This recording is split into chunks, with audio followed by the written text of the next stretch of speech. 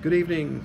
Got Ant-Man playing on the theater back there. If you got any questions about my theater, drop me a line. But I want to talk to you tonight about 4K versus 3D.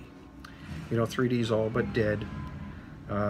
It's mainly just in home theater now or at the theaters, and it's even fallen off at the theaters now. People don't want to pay the extra price and kind of fell like on a gimmicky thing, more or less, so they say.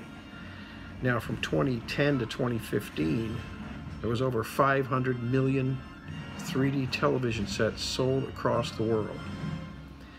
And in 2017, the last 3D television set was made. I want to explain to you something a little bit about 4K and high definition standard 1080p television.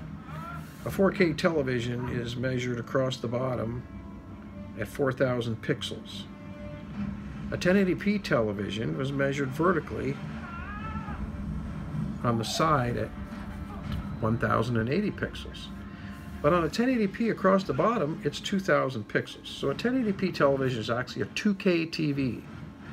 So you have a 2K TV and a 4K TV, basically.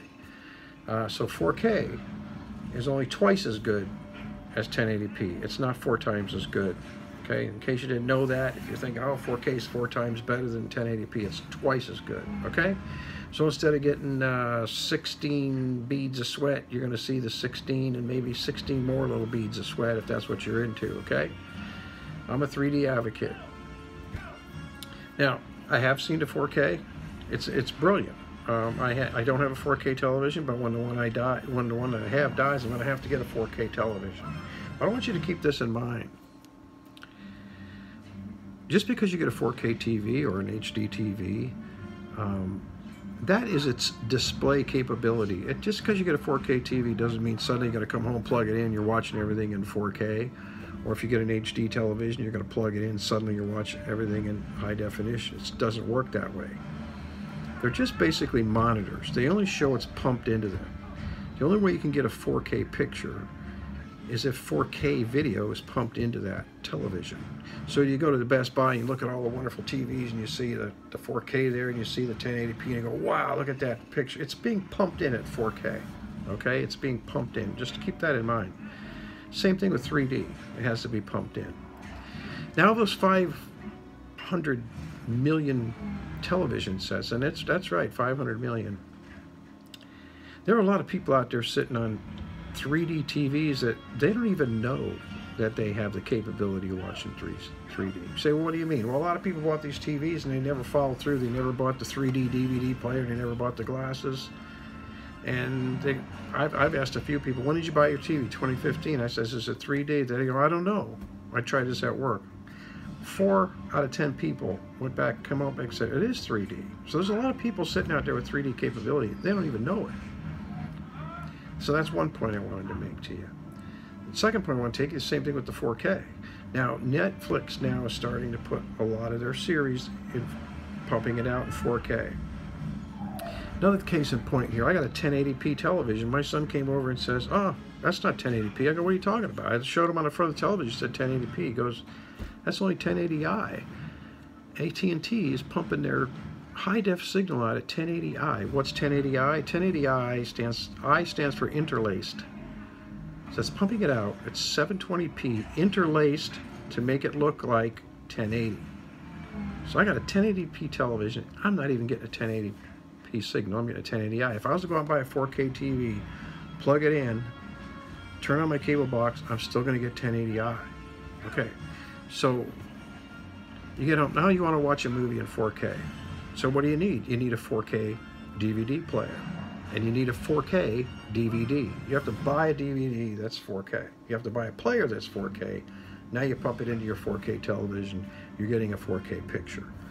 Of all those people that have those 3D televisions, all they have to do is get a 3D DVD player.